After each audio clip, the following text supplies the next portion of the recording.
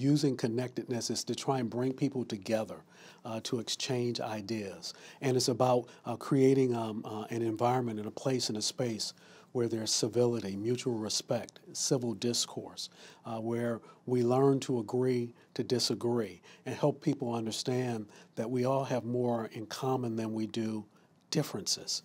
And to the extent that we can do that and connect people, what we find is that when we're trying to solve for a problem, as long as I understand that I'm not the smartest person in the room and that all of us are smarter than any one of us, when we connect people together, we can get to the best solution. You know, my dad used to give me a number of leadership lessons, and he used to always say, separate the person from the professional.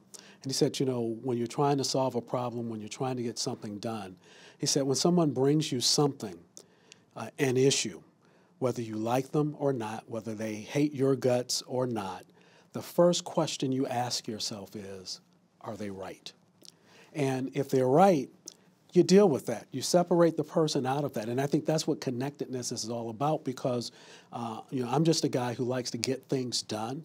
And the way that you get things done is that you bring people around the table who just want to get things done.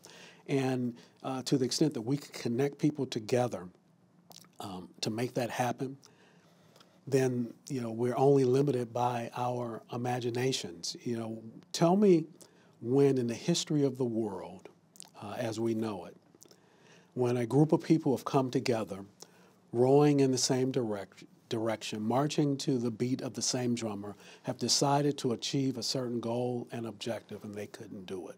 And that's what I think it's all about, bringing people together, picking a common goal, a common dream, a common aspiration, or whatever it may be, and let's go take the hill. Let's conquer it. Let's make it happen.